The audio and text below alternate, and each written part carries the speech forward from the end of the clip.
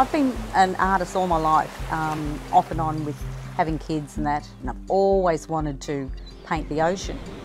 I started painting about 3 years ago after my girlfriend painted this massive 1 metre by 1 metre wave for me, and I said to myself, wow, if she can paint that, I'm sure I can paint it.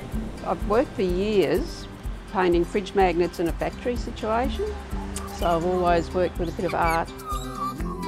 I tried to do a seascape and wasn't very happy with it. Then they looked like they were half finished. So I looked online for painting waves, and the first person that popped up was Scott. I shadowed it for myself for Christmas and I haven't looked back. Really easy to follow, really detailed. Scott put so much into it and shared so much of himself. The way he teaches too is so calming and relaxing, is how to finish off those little things that you just didn't know how to go about. Scott's course is really well set out. You can start at the beginning and sequentially go through the course. If you wanted to learn how to paint the sky or the whitewater, you can just paint those specific modules. He knows what he's talking about. He's been riding them boards for years, I'd say.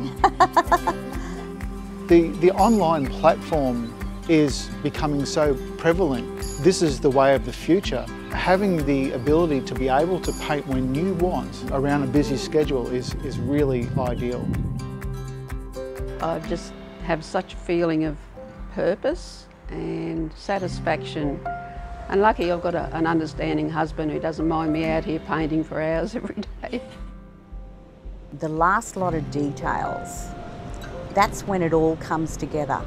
And you can just go back and I do a little dance. I go. I like the idea of visiting the beach, experiencing the power and the emotion of the water. Another good thing about it is the Facebook private group.